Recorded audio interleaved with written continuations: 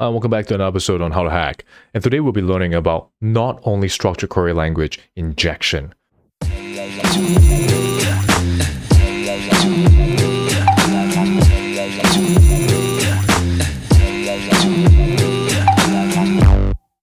Ultimately, it is very similar to how a structured query language injection works in the sense that we're trying to put in logical Boolean operators into a query in the application layer that would then be passed over into the database, ultimately giving us access into different parts and components of the database system. In this case, it could be a Mongo database, it could be a not only structured query database. So right in front of us, I have OWASP Juice Shop, Open Web Application Security Project Juice Shop running. And this is a vulnerable website for us to run all our ethical hacking techniques on. And again, big disclaimer, hacking is illegal. If you want to, check out bug bounty programs provided by those websites that you want to test on first before you accidentally crash your websites or even do a drop table, okay? So this is critical as part of your learning. So right in front of us, what we can do now is go ahead and log into the website. So I have already created an account. So I'll go to the top right corner, click under account and click login. So on the login page, I can go ahead and enter my email address, in this case, hackerloy@loyliangyang.com. And then I can enter the password field to log into the website. So I'll click login now. And right in front of us, we have all these different products. So this is a listing of all the products that's available. So one important way for us to do our learning on is to be able to identify what kind of application programming interfaces calls are being made every time we hit into different pages of a website. So you go to the top right corner under settings, click on the web developer and click on the network tab. So once you click onto the network tab, you can see right here, we have the network and I can do a refresh and we can begin identifying all the calls that are being made. So you can see here, we have the status, we have the method, and you can see JavaScripts being downloaded. You can see here, we have made calls to API/challenges. We have another one, which is API/quantities. So this network developer tab is important in helping us identify what are the different kind of API calls being made into the website or through the application system. So what we can do next now is to go ahead and click onto any of the products. So I can go ahead and click onto the products, and you can see right here, we clicked onto apple juice, and we are following apple juice, and of course we have reviews. So you can see here at the bottom, we have a 200 status, and of course there is a file called reviews, so I can click on it, and we can see right here, this is the header. So we have a get to an IP address, a port number, /res products/1/reviews. So if I go ahead and click onto Apple so if I clicked on it, we get another call. So if I clicked on it, we can see here, it's a slightly different one. So get 192.168.0.106 port 3000/res products24/reviews. So again, every different products, you can see the changes being made into the products /. All right, so this is the part where it can be from 1, 2, 3, 4, 5, 6, 7, 8, 9, 10, whichever the case is. All right, so this will likely be the injection point that we'll go after. Okay, so what I can do now is to go ahead and click onto, say, banana juice. All right, I'll click on it, and you can see right here, there is a particular review. So I can click on it, and it states the following: Bender at juice-sh.op ASD2. Right, so this is a review for a particular product. So once we are able to see this here, I can try to drop a review. So I can enter, say, for example, review by Hacker Loy. So I'll go ahead and click submit and look at what kind of APIs have been called here. So in this case, we have a slightly different status, 201. So let's go ahead and click on it and see what's showing here. 201 created. So we can click under the requests and you can see the following: author, message, and I can see the response here, success. So we managed to put into, a review into the product.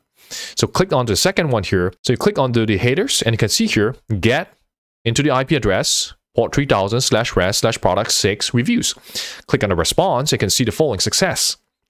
And we have the message, ASD2, Bender, and then we have review by Hacker Loy. All right. So right now we're able to retrieve all these different values.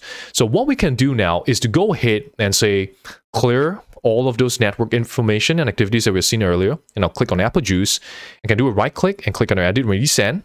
And now what I'll do is to test if this particular area is vulnerable to a no structured query language injection. All right, so what I can do now is enter sleep followed by, say, 1000.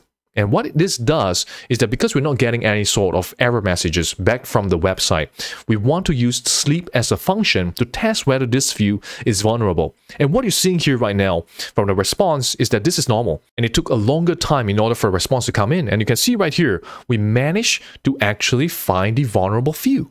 So if you see right here, of course, we can see the following, right? This took actually quite some time as compared to the previous request that we made through the web application server. So this means that it is vulnerable.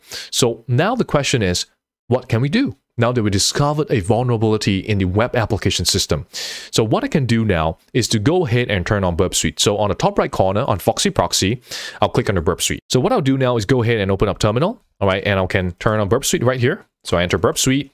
And of course, I can enter the Burp Suite now. So here we have the Community Edition running, and I can go ahead and click under Next, click Start Burp, and this will begin running Burp Suite Community Edition. So once your Burp Suite running here, all right, make sure that proxy intercept is on, all right? So make sure that interception is on so that we can intercept all the requests that is going into the website, and that we can manipulate those changes as we try to inject them into the site. So what I can do now is to go back to OWASP, all right? I can click under Apple Juice. And right here, we can see the following: get RAS products, 1 reviews, and so on and so forth. So I can go ahead and forward all this. Okay, and now what I'll do is to go ahead and click onto the reviews. And I'll go ahead and click Edit Review. Okay, and I'll change this to say ASD5. And I'll click Submit. I'll go back to Burp Suite right here. And we can see the following. I can see patch/RAS/products/reviews. And I can do a right click and send over to repeater. So once I'm on repeater tab, you can see right here, okay? We have the patch. So this are the different methods that we can send over into web application server. And right at the bottom, we have the payload. So here we have the ID and the message. So I'm going to change the message to hacked by Mr. Loy. All right, so we have now changed the message.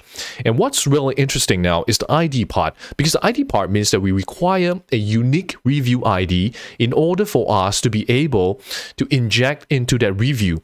But what if we want to hijack all the reviews across the entire website? Can we do that? Yes. The answer is an astounding yes. We can actually do that kind of hijack. So what I'll do here is to change this up a little more. Okay, I can open up a curly bracket. And of course, I'll close this off with the curly bracket. And right in front of us, we have, of course, the ID tab. So instead, what I'm going to do now is to change this a little more so that it makes more sense for us to be able to hijack into the system. So what can we do? So we can inject this by using a not equal sign, a not equal option, which will then review every ID as true, which will then allow us to update every single review inside the website.